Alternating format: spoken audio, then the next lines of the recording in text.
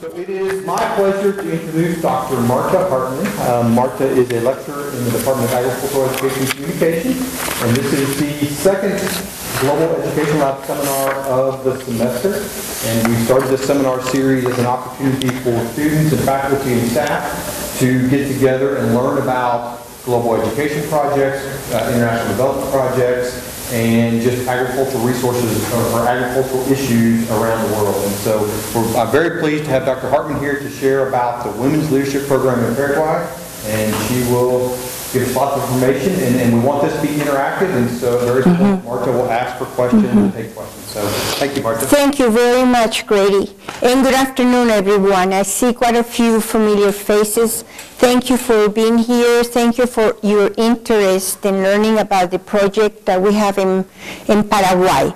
And as Grady mentioned, this is a very informal session. We prefer that you ask questions as you generate them. And any comments, also any observations, any suggestions will be welcome. Okay, so let's go ahead and get started. I know we have about 55 minutes, right, Grady? Okay. So women's leadership in Paraguay. I need to give you some background before starting to speak about the project in Paraguay. Because the project in Paraguay is one of 5 projects or 5 components of a global program. The global program is an USAID, the U.S. Agency for International Development initiative, a global initiative that came about from Hillary Clinton, if you recall, not too long ago when she was the Secretary of State. She traveled, and I understand she traveled to many more countries than her predecessors. And she witnesses and she learned of the condition of women around the world. So she asked the federal government to provide some financial allocation to create this global program. The program, as it is stated here, takes place in 4 different countries. Okay? Paraguay is just one of them, and the only one in Latin America. Then South Sudan and Rwanda in Africa, and Armenia. I also have to mention that Rwanda actually has 2 projects. All 5 of these projects, 4 of these projects deal directly with the agricultural sector. The second project in Rwanda is targeted to the educational system of the country. So last year, close to $9 million were allocated to undertake this initiative. Okay, the purpose to promote local and national development goals by promoting and developing curricula and opportunities to all, but particularly to women. Okay, and the USAID, it just happened that also last year they finalized their new policy on gender equality and female empowerment. By the way, that is, if you just Google USAID or gender equality and female empowerment policy, USAID is accessible to everyone who wishes to review that policy or familiarize yourself with that policy. The WLP, the Worldwide Women Leadership Program, has 3 objectives, as you see them. So it works, the way it operates is through a institution, a university, or a group of universities here in the United States, and an institution or institutions in countries, in Rwanda, Paraguay, and so forth and so on and so forth. Okay, and so this project is also aimed at building the capacity of the local institutions, and most of these institutions, sometimes all of the institutions in country are educational institutions. And the leadership and empowerment of women is the focus of the project. Developing the leadership, not only in terms of at the personal level, but also at the professional level of women, females, girls and young ladies, women. Paraguay. So let's talk more specifically about our project or program in Paraguay. As you know, Paraguay is a country in South America. It's one of the only two countries without a coast to the Pacific or to the Atlantic. With a population of close to 7 million, that's probably a very conservative number, and that dates back to 2010. So by now we say it's probably reaching 10 million inhabitants. The GDP per capita is 5,000, close to 300 US dollars. Now, the upper 20% of the population, they hold 62.4% of all income. And the poorest 60% only enjoy 20% of national income. So as you see, there's a significantly marked gap between the poor and the rich, or the very rich and the very poor, I should say. Agriculture is the basis for the economy of Paraguay. It employs about 30% of the population. Okay. Now let's talk about women and men. The gap that I mentioned consists of the fact that women represent about 50% of the labor force. Their salaries, however, they are considered the second lowest in Latin America, and therefore one of the lowest globally. 18.2% of economically active women are farmers or considered farmers. However, there are many women who do farming, but they're not considered farmers. So the number of women working in the fields and agriculture in the food production area is higher than that 18%. Now, men with 16 years of education earn on average 26.7% of their female counterparts. So it's even the gap in terms of salaries between the two sexes is even higher than here. I think here we females earn about 70% of, it's 70 cents for every dollar earned by a man. Susanna, is that what you did?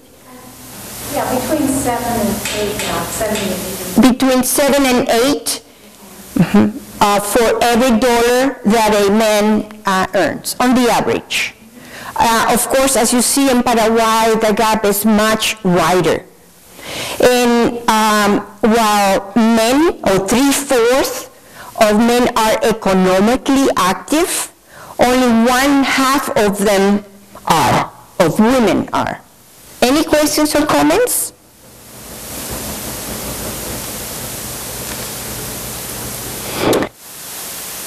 Okay, the Women's Leadership Program in Paraguay consists of a partnership between this institution, the University of Florida, and specifically the IFAS, the Institute of Food and Agricultural Sciences, and the National University of Asunción, or Universidad Nacional de Asunción, and specifically with their college or school of agrarian sciences.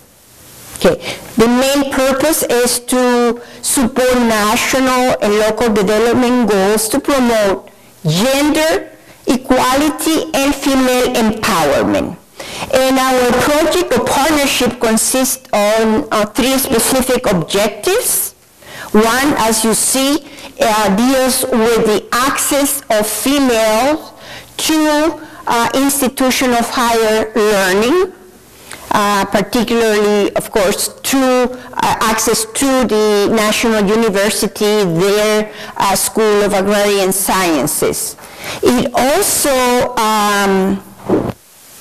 deals with strengthening the institutional capacity of the School of Agrarian Sciences at the National University.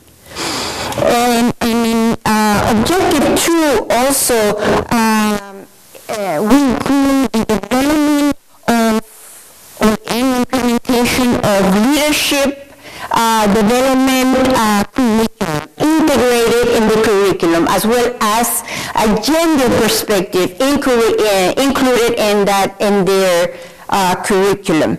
And objective 3, as you know, these days in the current world, you have to create, you have to develop, you have to cultivate partnerships and linkages and alliances and collaborations to be able to achieve your goals, your institutional or organizational goals.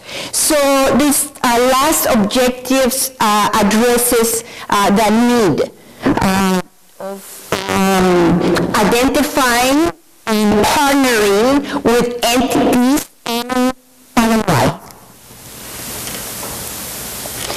So to give you an idea of the type of linkages or collaborators, partnership that we have developed, this is a list of them. We have here governmental as well as non-governmental organizations. We have some regional, meaning within Latin America, organizations. We have institutions of learning like the agricultural education high schools.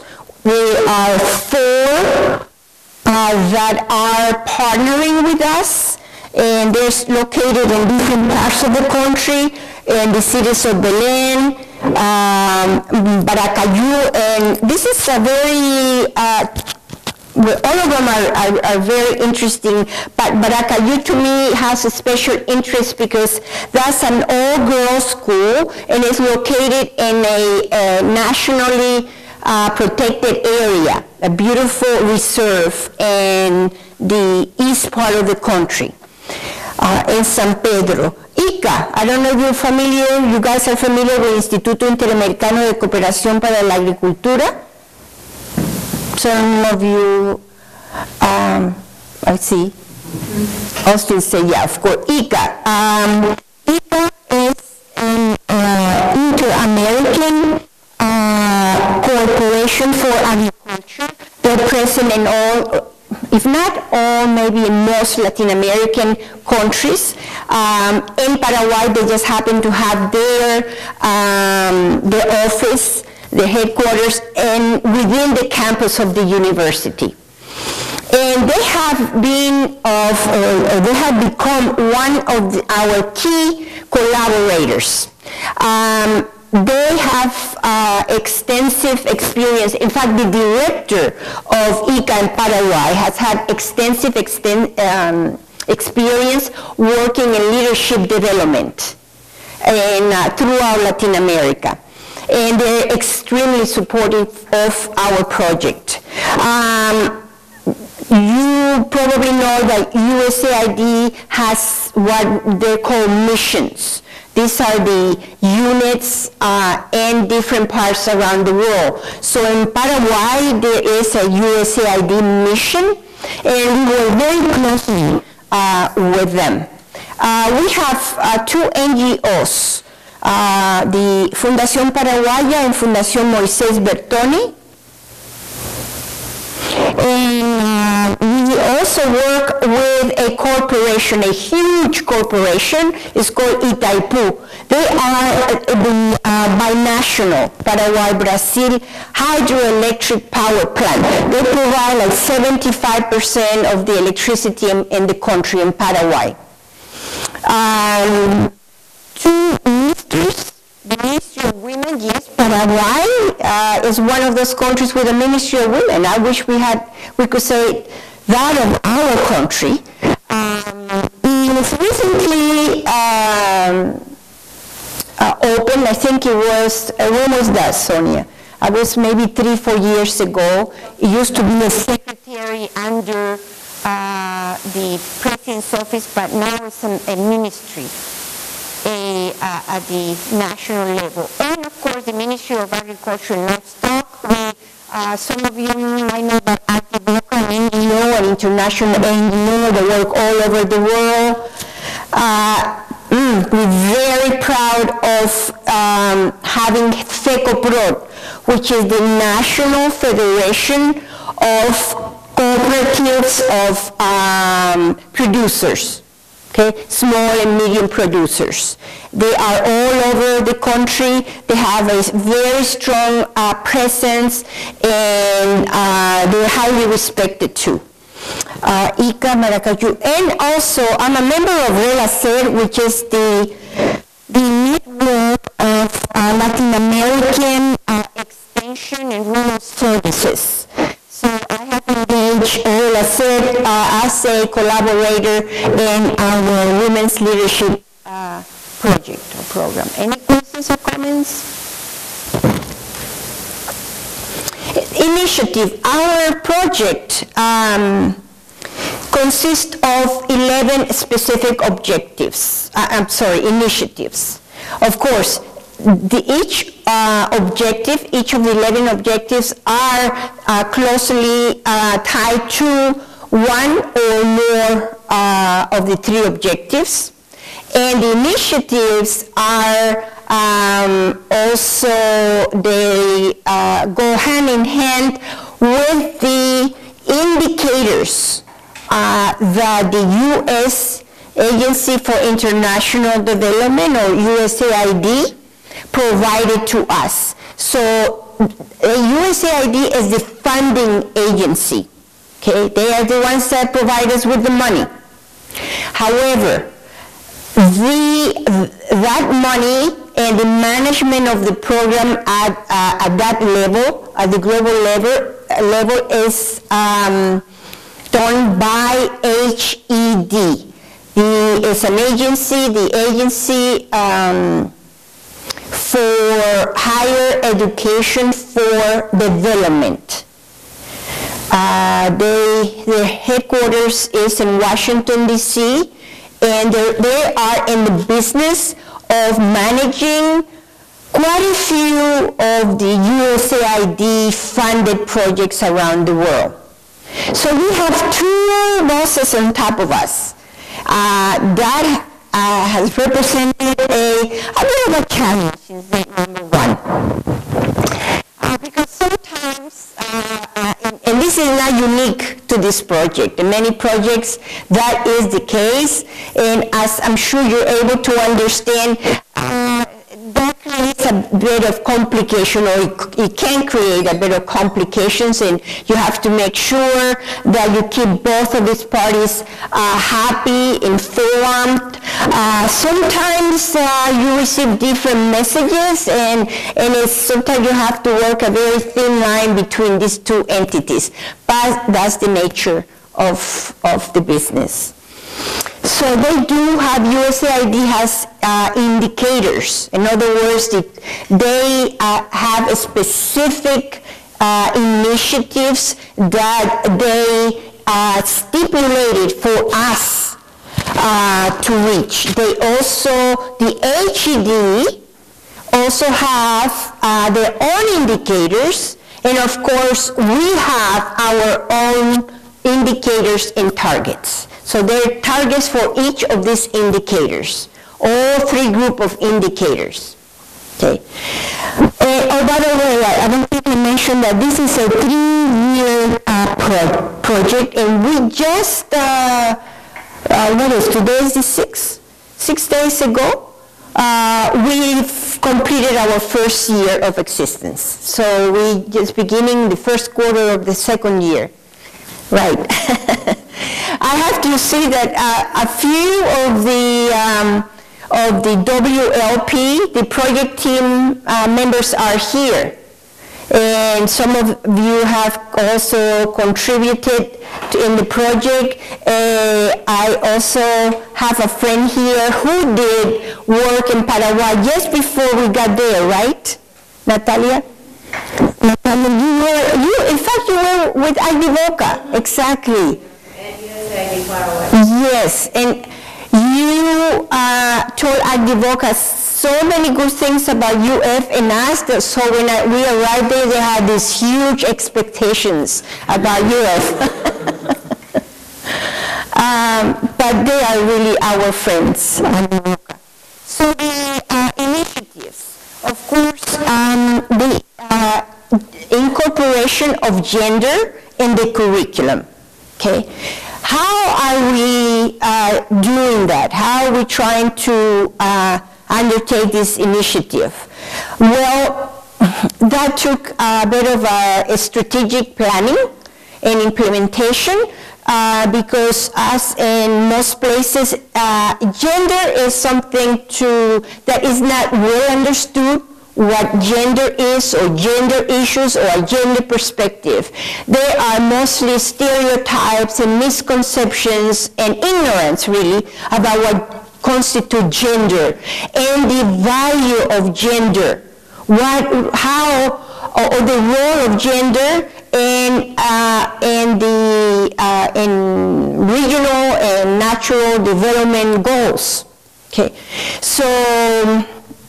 And even in an institution of higher learning, that is a challenge to talk, to even discuss, to even bring to the table gender and gender issues. So we began by developing a course on gender issues. That took a lot of input from all the members at the university and the College of Agricultural Sciences, and that's the way we run it, because our approach is very participatory in nature. Okay, with along with that, it's very participatory. We also have a philosophy that underlines the importance or how essential it is to build that sustainability of the program, because the last thing that we want is that in 3 years or at the end of the project to everything come down as I personally have witnessed in different parts of the world.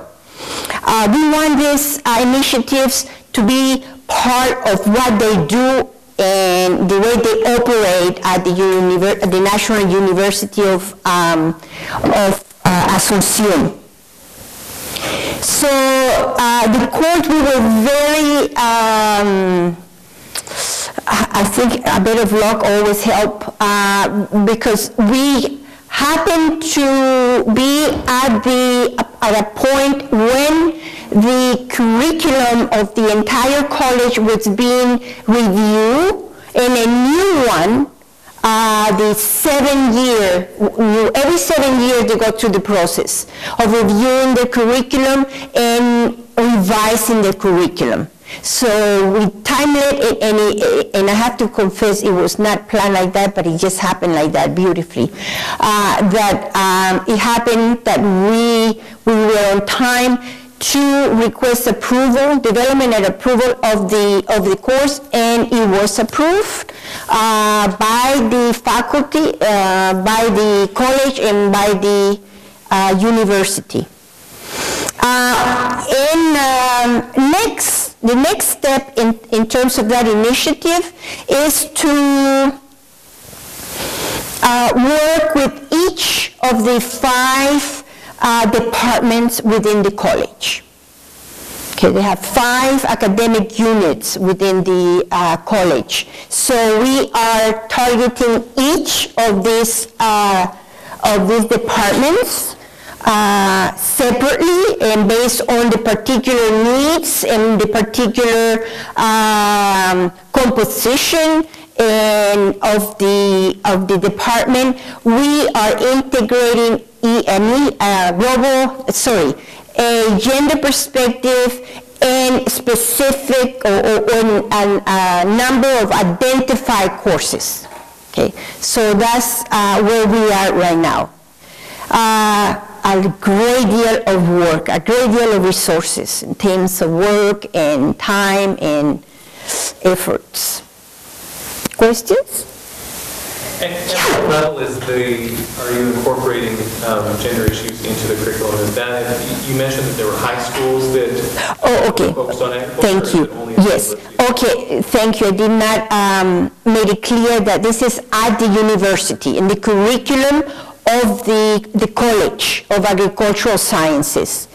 But we are working in terms of the 4 schools, agricultural high schools where we're working at.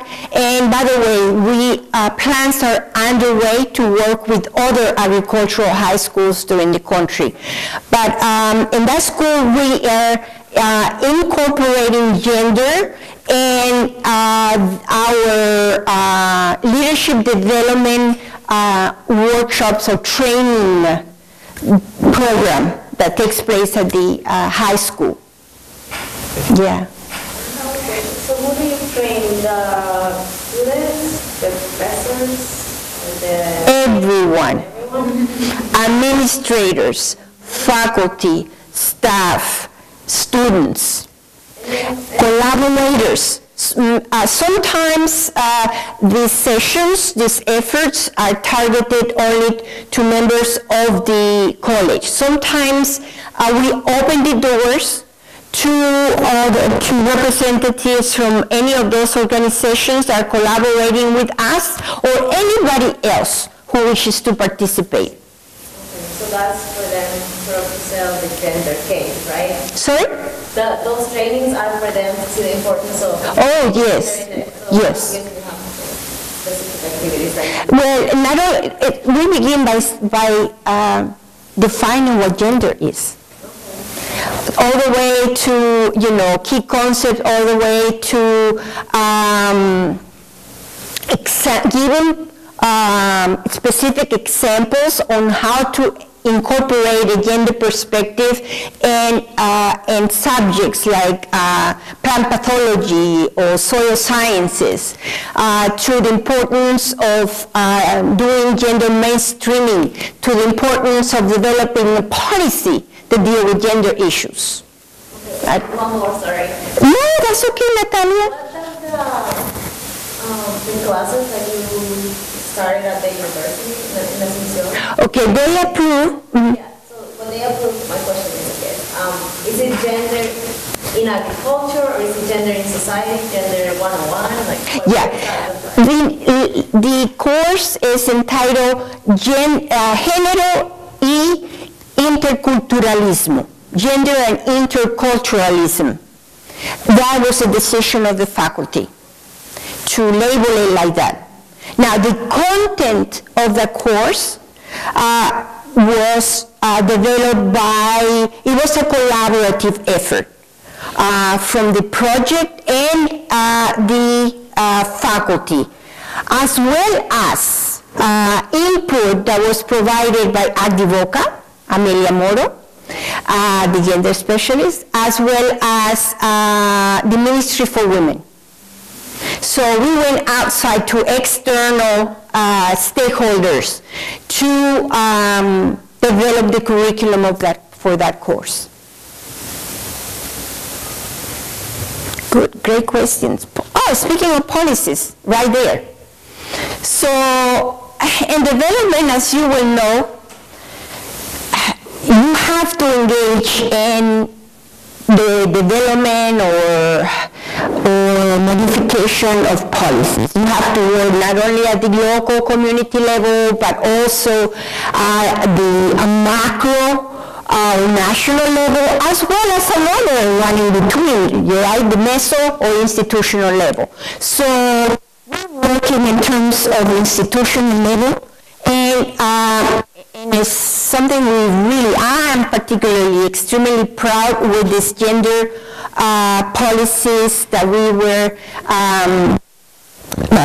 managed to develop. Not as you know, as any other policy development process, an institution of higher learning or any organization is a process that is very, very political, highly political.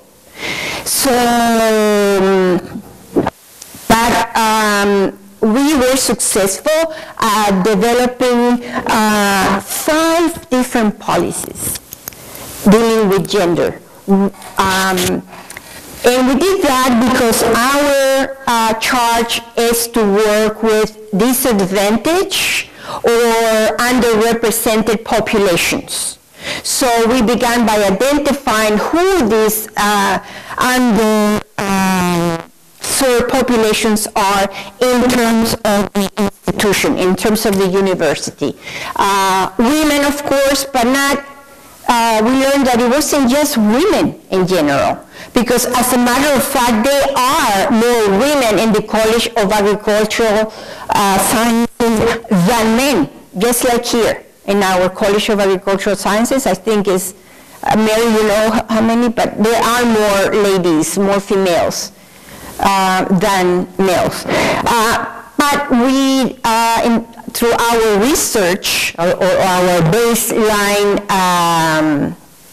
surveys, we learned that there are particular groups of women, such as the rural women, women who are single and who are mothers, who have a family, indigenous populations also. Paraguay has a high, I don't recall, but Sonia, I don't know if you recall what maybe I think it's 30%, but I'm not certain. About 30% of the population in Paraguay is comprised by indigenous group. In fact, Guarani is the most widely spoken indigenous language, but there are many others. And Guarani is an official language with Spanish. It's the official languages of Paraguay. So 5 gender policies targeting each of these underserved or underrepresented groups of females and indigenous people. 4 deal with the access and 1 deals with the retention, because it's not, I think sometimes these donors or funding agencies think that it's all about access, but they don't think that it's, the main thing is graduation. It's the retention and graduation of women. Then we have it happens that FCA, the Faculty of Agrarian Sciences or Agricultural Sciences, they have a center for leadership, but it's more of a virtual center than anything else, because it's, right now there's only 1 person at this center, so they are badly in need of development efforts. So we are doing that, and by the way, the faculty, the College of Agricultural Sciences is located not only in the main campus, but in 5 other places around the country. So there are 5 well, I should say 4 other countries. See? No, there's the center in 5 other places, so 6 different locations for the College of Agrarian Sciences. So we committed ourselves to developing a center for leadership in each of these 6 sites. A scholarship programs. Sometimes the main barrier for the young ladies to move from high school to an institution of higher learning, like it is also here, but even more pronounced there, is the economic situation of their families. So we are developing a scholarship program to provide financial support to these young ladies and indigenous students, high school students. These are 4 other initiatives. How am I doing in time? Okay. Communication and digital media program. This has been a very successful program. And it just happened that one of the members of the team, who is in my department, Ricky Taylor, is our local expert in communication and digital media program. And everyone there is so thirsty to learn about technology, means of communication, using technology, and everything that has to do with digital media. It's usually one of the most well-attended sessions, training sessions. Pre-entry program, as I mentioned, working with agricultural high schools. So, in order to create that,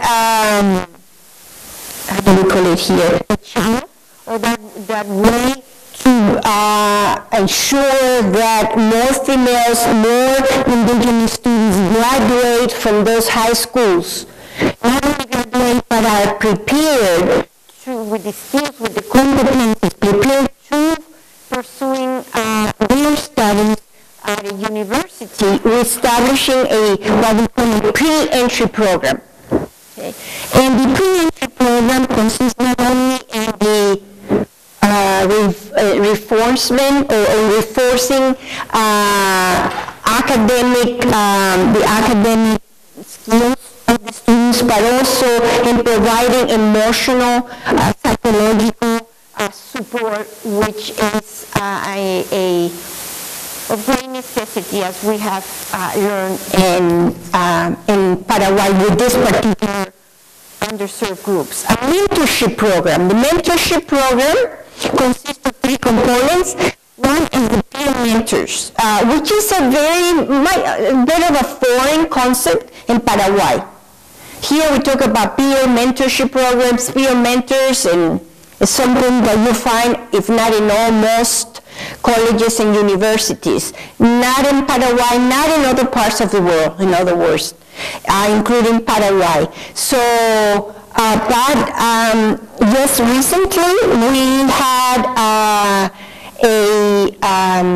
we identified and selected and appointed 25 students from the school to serve as peer mentors. The second component of the mentorship program is faculty serving as mentors. And it's not that they're not mentoring their students, they are, but not in a formal manner, not as as a system. So we're making sure that the faculty provides mentorship in the areas of most need. So we had to also survey the students in order to identify what are the specific needs of the students and what disciplines and what areas.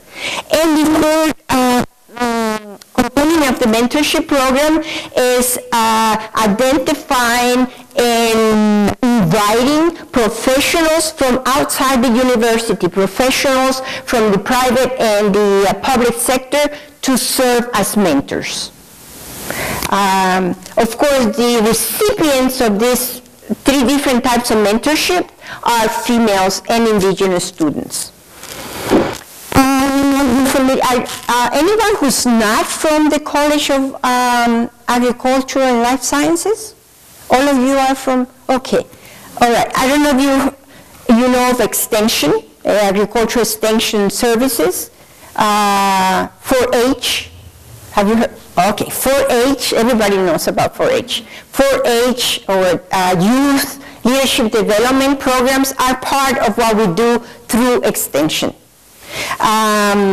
We work with communities. In Florida, we work with all 67 counties through this extension program. So we are in the undertaking some initiatives and strengthening their extension programming. Other initiatives deals with the internship program. Susana, here we go. The Center for Professional Development and Job Placement. There is not any center like that beautiful center that we have here on campus. We call it the Career Resource Center, right? That is nationally recognized. Well, we're trying to do something based on that model. Maybe one day we will become as prominent as the U.S. Career Resource Center. But this is a center where we will house an internship program. So the coordinator of this center will coordinate a program of internship. For that, of course, a great deal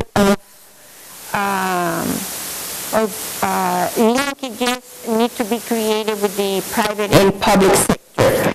An ambassador program.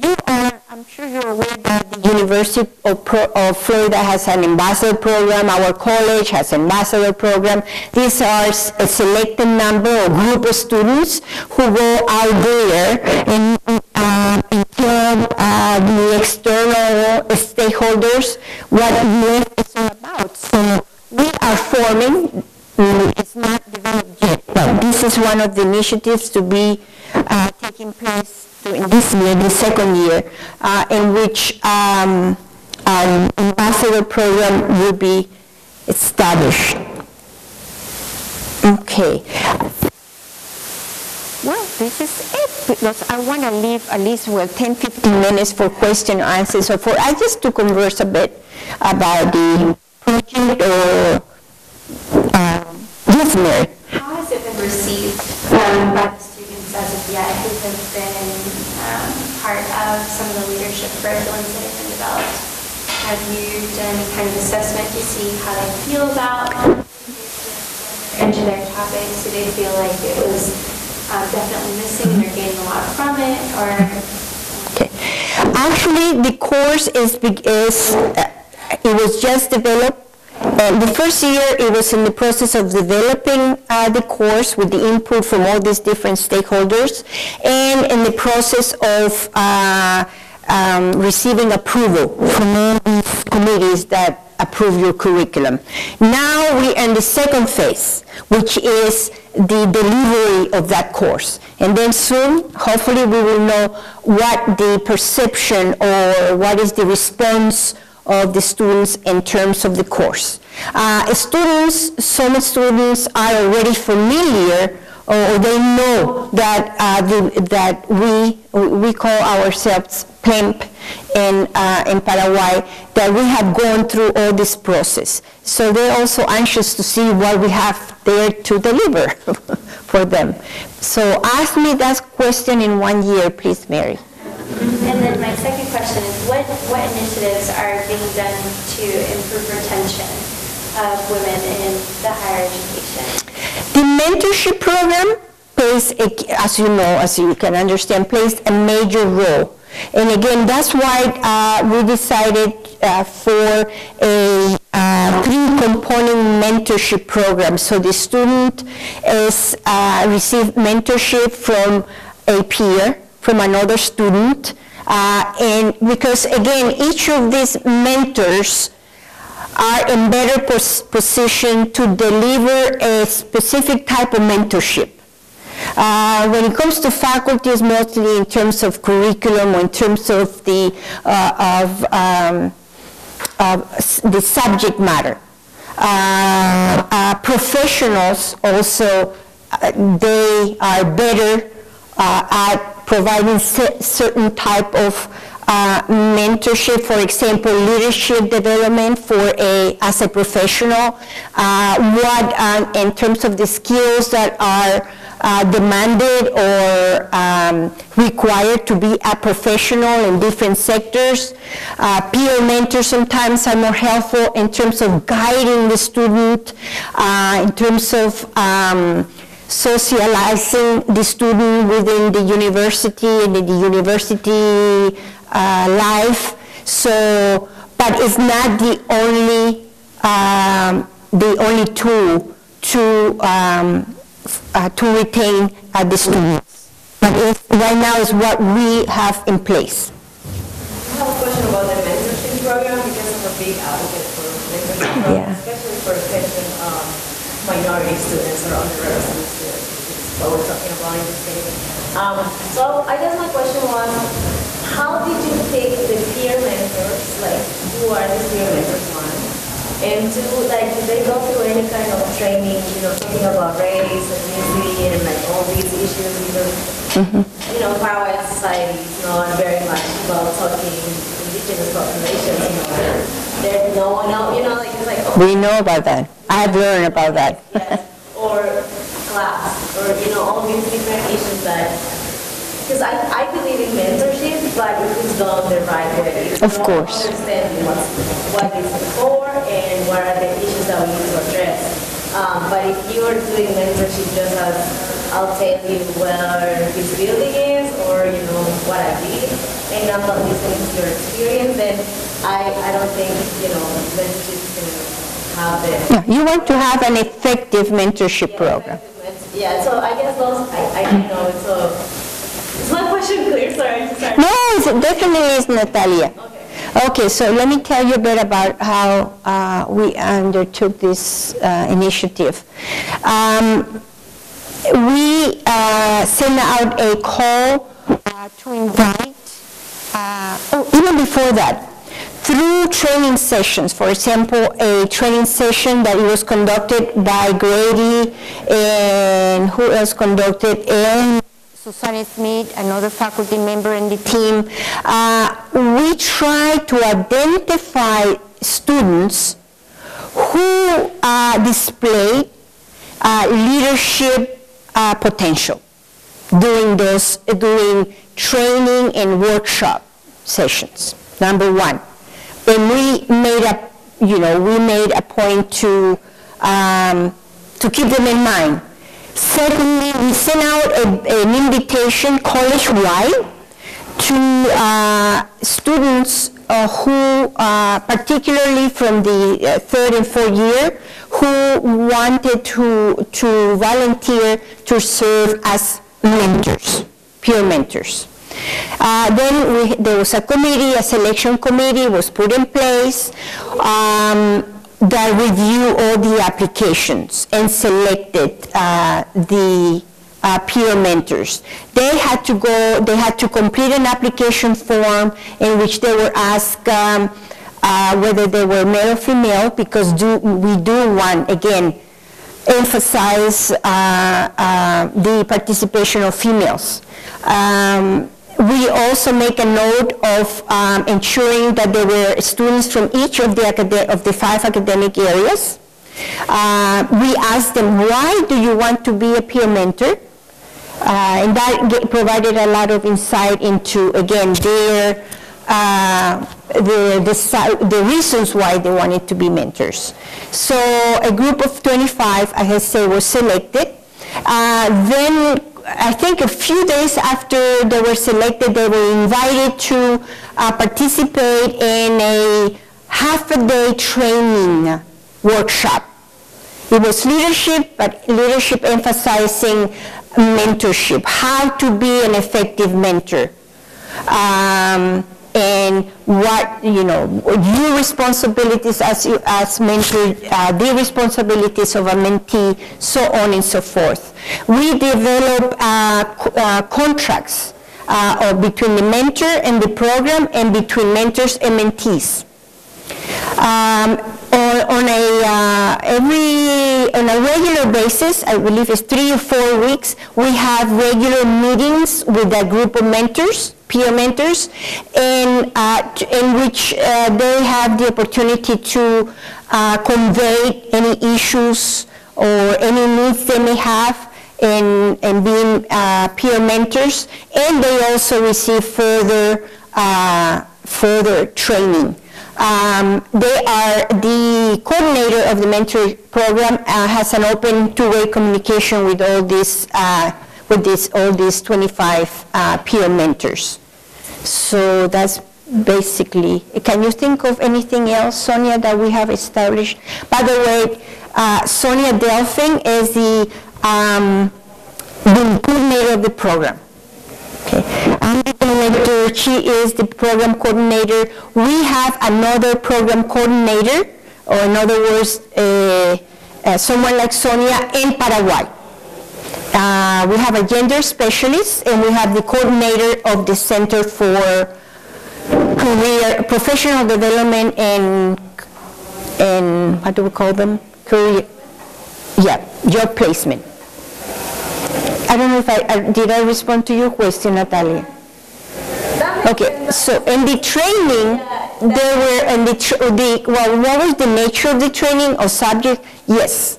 In terms of, now, we don't expect the peer mentors to be psychologists or professional counselors. That's one thing. We have to keep in mind the needs of the student, because they are student peer mentors. They're busy students like all students. But in how to deal with sensitive issues, yes. Any other question or comment? We have 4 more minutes, I think. I guess I do. What, and maybe on a previous slide, I missed it, what are the outcomes of all this? So in 3 years when the funding stops, what do you Okay, so maybe before I answer that question, this is the best time to provide you with a handout that Sonia and I prepared, so thank you, Mary. So this helped me in my response to you. Okay? These are some major achievements. We need more copies.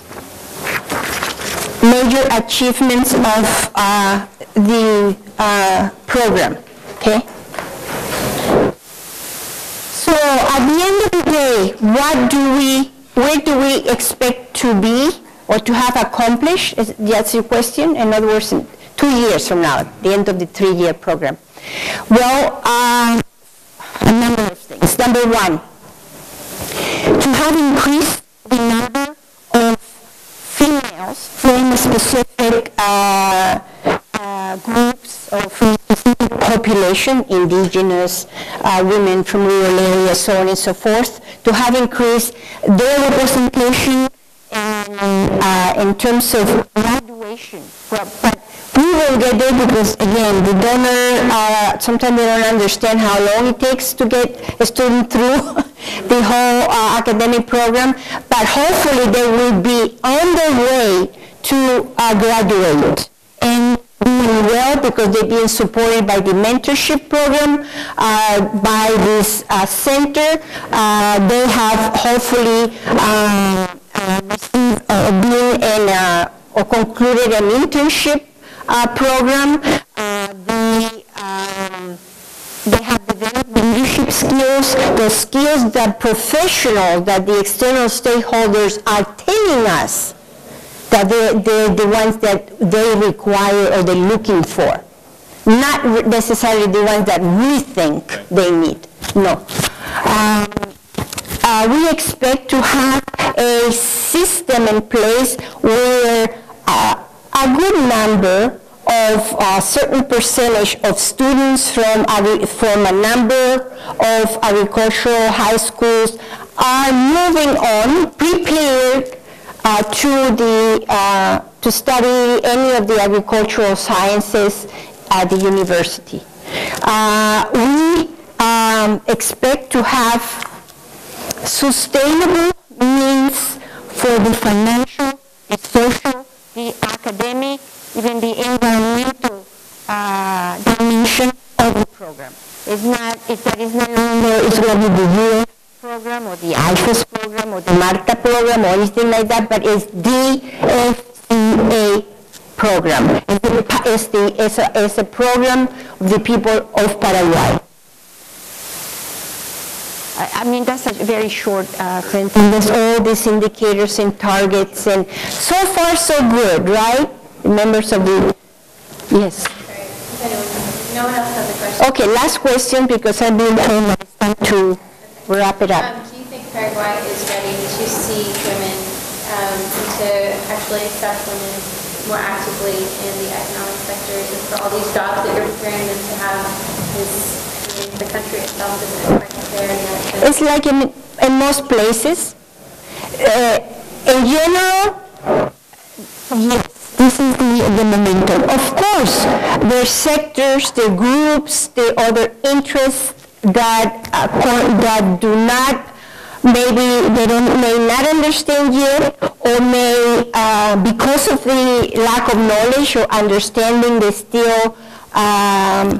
they're still reacting in a negative manner, or they're justifying all this in a different manner. But it's part of our work. But yeah, overall, in general, yes, I think it's really.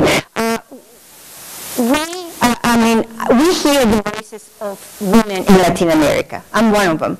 And I'm familiar with women in Latin America, not women just like me, but women from all the sectors are voicing in terms of the needs, in terms of the dreams, in terms of the priorities. Yes. Thank you very much. My email is there if you have any questions or comments.